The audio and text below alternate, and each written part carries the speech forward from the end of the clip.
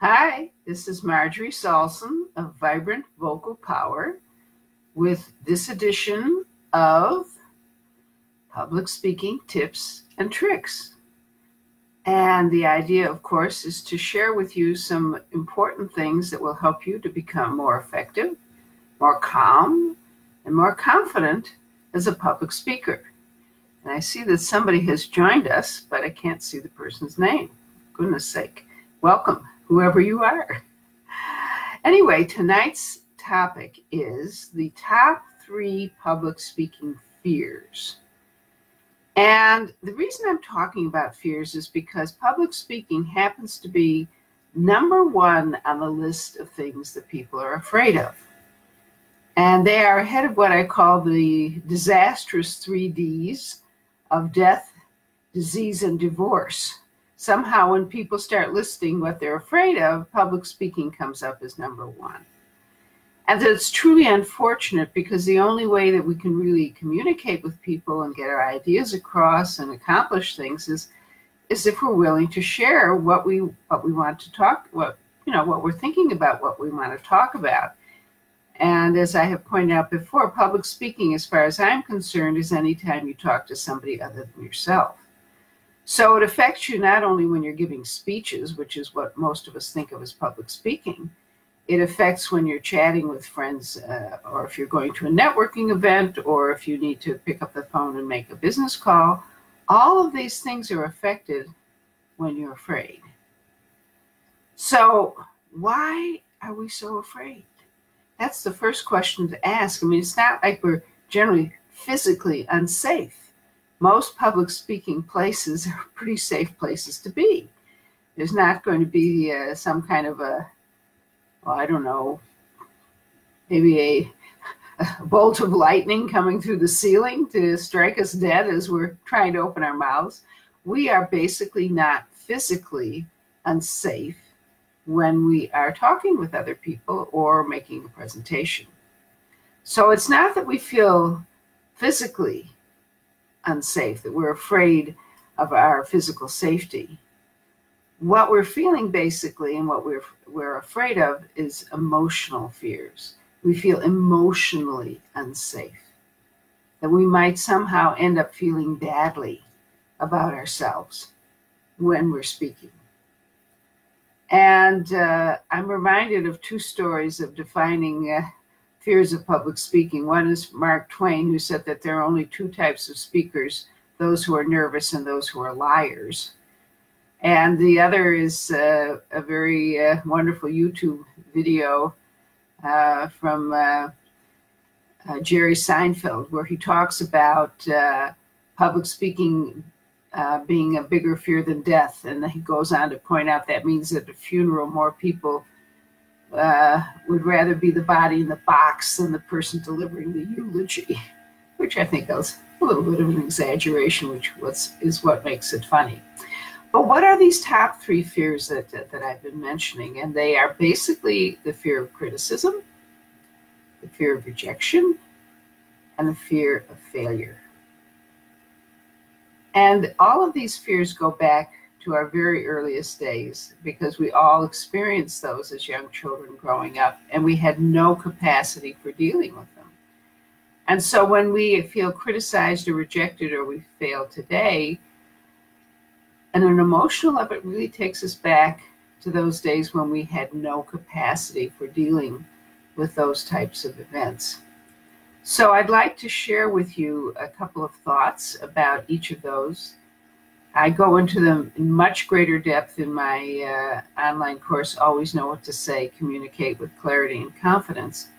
But for this video, I want to keep it short. I'm just going to give you a few hints of things that I think you might find hopefully helpful.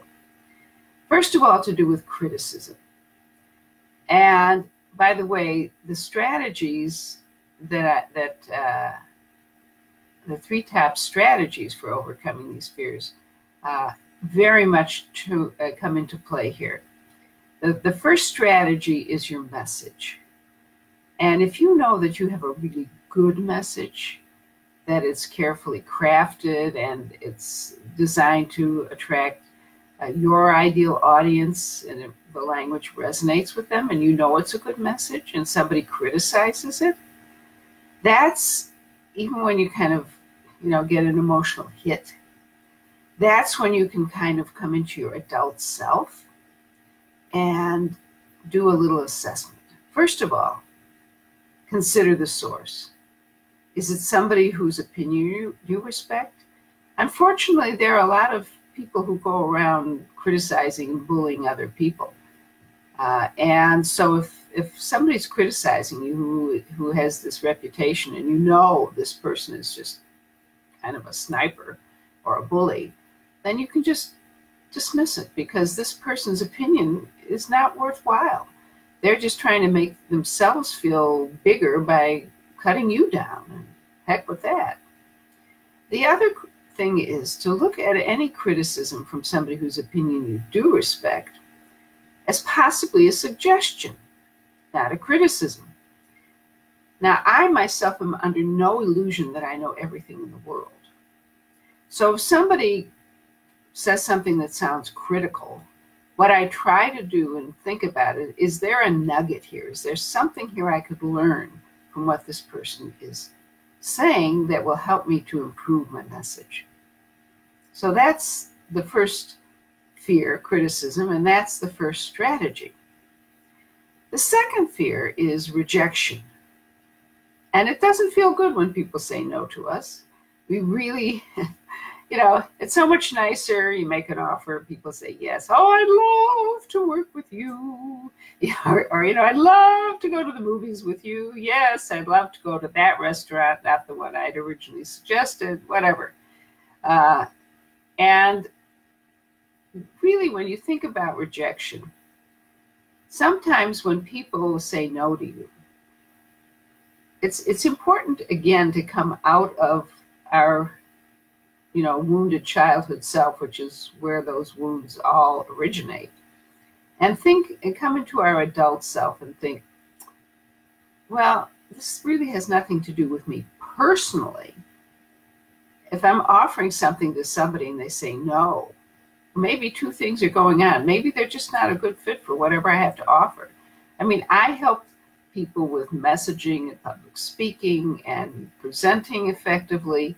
And if somebody is already a competent public speaker and feels 100% comfortable with their message and how they present it, and they don't have any fears that they can't overcome, I mean, they're not a good fit for me. They already know all, pretty much everything I might be able to help them with. So my ideal people are people who don't have that level of comfort, who either aren't sure of what they want to say, or their presentation skills aren't so good. They talk too fast, or they lose their train of thought, or they just don't like the way they sound, and they don't feel their audience listens. I mean, those are the people, who are my ideal audience, not people who already are competent and comfortable with public speaking. So when somebody says no to you, maybe they're just not somebody who needs what you're offering. Or it may be that it's the wrong time for them. I was speaking to somebody the other day, and he'd love to have a conversation with me, but he just moved, his wife is pregnant, and he's in the midst of possibly buying out a competitor. And he says he's a little busy right now. Can we touch base in about 3 months? And so I wrote back wishing his wife a safe delivery of a healthy baby, and that they find everything in all the boxes when they unpack, and that everything gets put away before the baby gets there, and that the deal with the competitor works out well. And I also recommended he get some sleep. And I made I said I made a note in my calendar that I'd give him a buzz in a few months actually. So sometimes it's just the wrong time, and it's important to know that. And the third thing that people are afraid of is failure. And gee, we really hate to fail. And sometimes criticism and rejection feel like failure too, but really, our society has such a negative view of failure. But it's really, if you think about it, it's really something you need to be willing to do whenever you want to accomplish something new. Everything new has a learning curve. In fact, there's a book that's called Fail Forward, because the only way that you can learn something new is by being willing to do it not well. And let's see. Aha! My friend Katana Abba just came on. Welcome, Katana. It's so nice to see you. Thanks for joining us. And so here we are. We've talked about criticism and knowing that your message is good will help you deflect some of that. We've talked about rejection and understanding that sometimes what you're offering is not the right thing for somebody, and they're not rejecting you personally. It's just that whatever you're offering is not the right thing. And now we've come on to failure. And so what we really need to think about failure, and I give a couple of examples of what you really need to think about. I mean, you don't start studying piano and expect to play a Beethoven sonata after the first lesson. And you don't pick up a tennis racket and after a few weeks expect to play center court at Wimbledon. That's interesting. When it comes to learning a sport or a musical instrument, we do understand that there's a process of practice that's needed. But somehow in other areas of our lives, we forget that. And so it's really important to know that failure is only failure if you let it stop you. If you learn the lesson and what went wrong, first of all, take a look at what went right. And because generally when you fail, it's not 100% failure. There's generally some pieces that are good. And take a look at those first, because it's a lot more encouraging to take a look at what went right. And then to ask yourself, well, where can I improve? If you ask yourself, where can I improve, instead of what went wrong, you'll find yourself in a place where you're much more willing to try again. Because first of all, you figured out some things that you did do well. And by asking, where can you improve, it gets your mind thinking in terms of new ideas and new possibilities. So focusing on where you can improve instead of what went wrong, which is very discouraging, is one way to deal with failure. So I mentioned that in addition to the three fears, criticism, rejection, and failure, there were three strategies. And I already mentioned the message, the importance of having a message that really resonates with your ideal audience. The second strategy is how you present it. And if you're presenting it orally, are you doing it with enthusiasm and clarity and keeping vocal variety? You're not standing there and reading the speech from a script and sounding boring, which we've all heard people do that. And, you know, and you're thinking, when will this person ever finish? Because the best message can be wrecked by bad presentation. And if you've seen the same play acted by various actors, you know what I mean, because some people will play a certain role and it's just a transcendent experience. And other people, not so much. So how you present your message really has a tremendous impact on the effectiveness of your message and whether it will be accepted or rejected. And the third strategy is just simply getting over the fear of sharing it. I call these three strategies, by the way, what, how, and allow. What's your message? How do you present it? And do you allow yourself to present it? And getting over the fear. There's a couple of things that I can share with you in this brief time we have together. And one is to focus instead of on yourself. Focus on the value and the gift that you are offering to the people with whom you're sharing your message. You have something of value to share. And there are people out there who desperately need to hear what you have to say. And don't even think for a minute, because there are tons of other people who may do the same type of thing, that your sharing it isn't of value, because there are some people who can only hear that message from you, not from other people. They don't resonate with other people who may do something very similar to what you do. I mean, there are plenty of people out there that help people with public speaking and writing and all that stuff, and I know that. But there's some people who resonate with how I do it.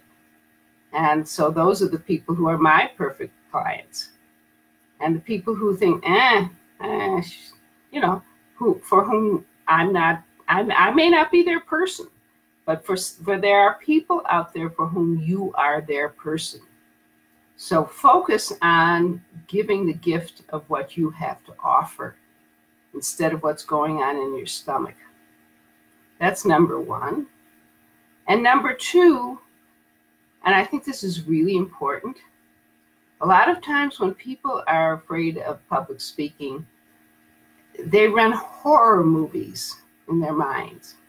And they think of every possible catastrophe that could happen. They'll trip, they'll lose their notes, you know, their mouth will get too dry. Who knows what people can think of will happen. They run these horror movies. And they create all these negative scenarios.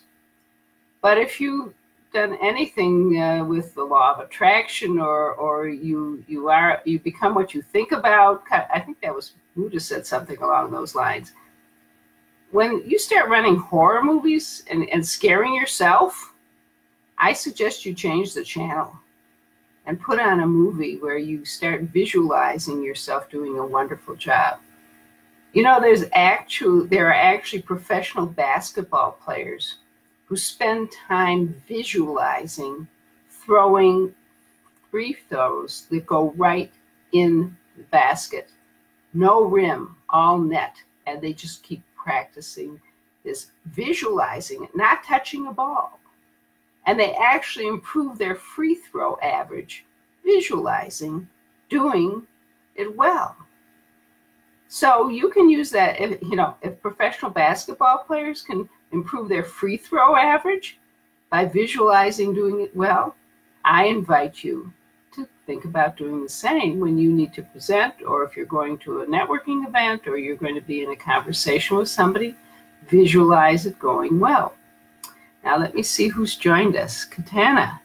Aha, excited to be here, and I'm excited to see you. And Lou Bortoni, my dear friend, who is a wonderful video guru, if you ever need video. It's so nice to see you both. So anyway, that is my story. Those are the three major fears that people have: criticism, rejection, and failure. And the three strategies are to really have a well-honed, designed message that resonates with your ideal audience, to present effectively so that you get your message across, and to get over those fears, allow yourself to share your gifts with other people.